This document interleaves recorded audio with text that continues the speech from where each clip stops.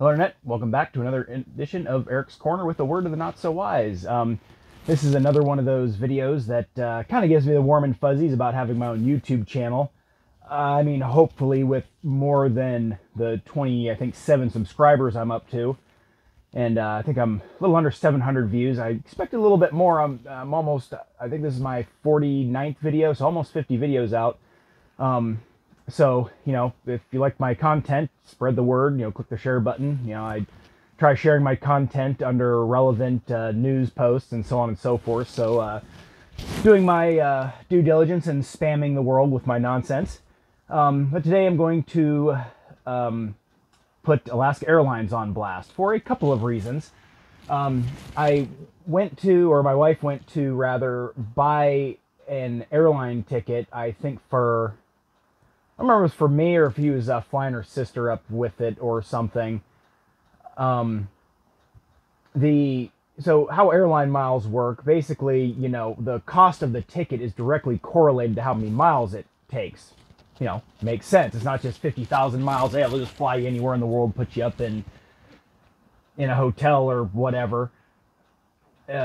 All inclusive. It's correlated to the price. So to buy the ticket was like $400, but to buy the ticket through my rewards program was $1,300.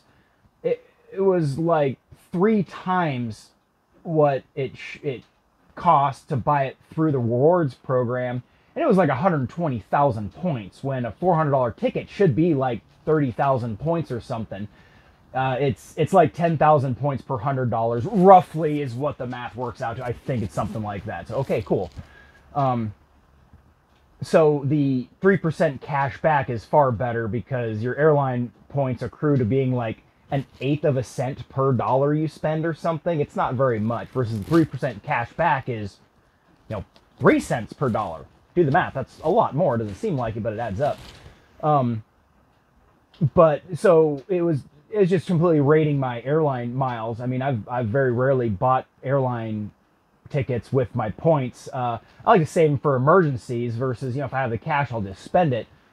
But, I've accrued, somewhere like 400,000 points. And this is the same account I've had since I was 17. So it's taken a lot of years. That's almost 20 years now.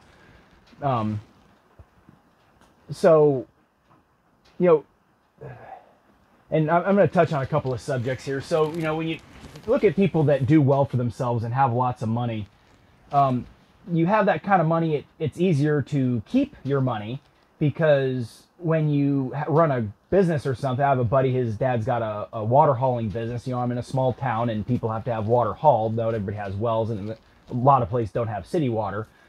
And he said it's like 25 grand a month that he puts on his credit card just buying water from the city that, he of course, sells to his customer. So 300,000 points a year, and that's just that one business, and that's just that one expense.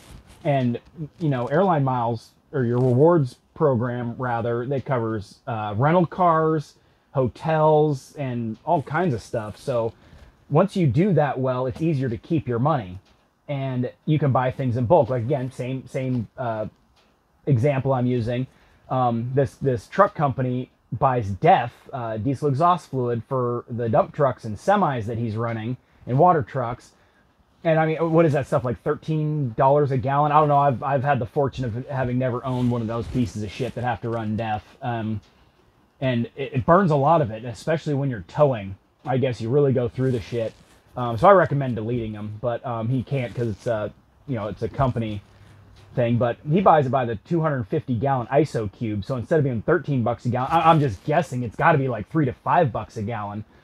So, and fuel, when I have fuel delivered for my heaters, heating oil, it's diesel fuel basically. They cap the tax at like $50 or something. So whether I buy, 1,000 gallons, maybe it's $50 in taxes, or 10,000 gallons.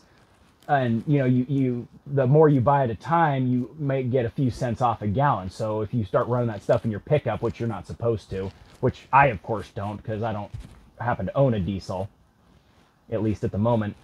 You run it my generator, or my skid steer, or heavy equipment, because it's off-road diesel, and doesn't get highway tax and all that stuff. So when you make this kind of money, you it's easier to save your money. So that's why I encourage everybody, start some kind of small business. Yeah, at least do something where you can write things off as tax write-offs. So I have a buddy bought a truck. This was before used vehicle prices went, and it was like 40 grand, but it was a tax write-off. So therefore, it saves him 10 grand in taxes.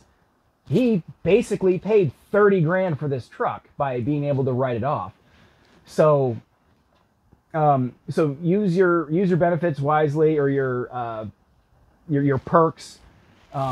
You know, get out there and find a way to work the system. Make the system work for you and jump through the loopholes. And Donald Trump, Warren Buffett, all these filthy rich ass people are doing it. Nancy Pelosi, they're all doing it. That's the reason. That's the reason they're so wealthy, is because they've rigged the system to work for them.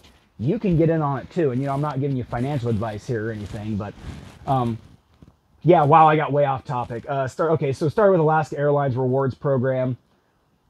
I mean, that was just absolute bullshit. And I wish I would have screenshot it. And if it comes up again, I'll screenshot it and put it in the comments, or edit it into my background or whatever. I haven't learned how to do any film editing. You know, oh yeah, shocking, because you can tell I'm just going through this from beginning to end, just totally ad lib almost.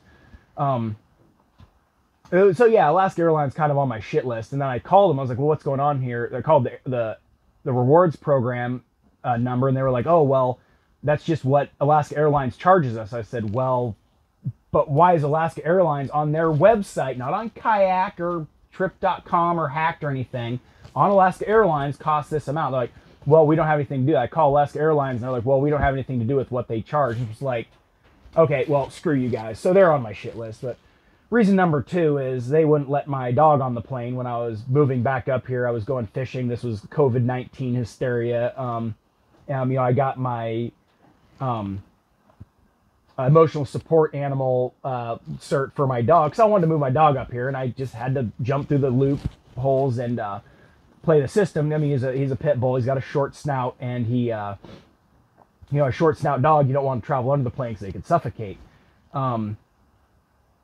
So, I mean, regardless, they shut down their pet carry program, and it was a big fiasco. And they were just like, oh, well, you just can't get on the plane until you get a doctor to sign this thing off, because their standard was different than American Airlines, who I got on initially with.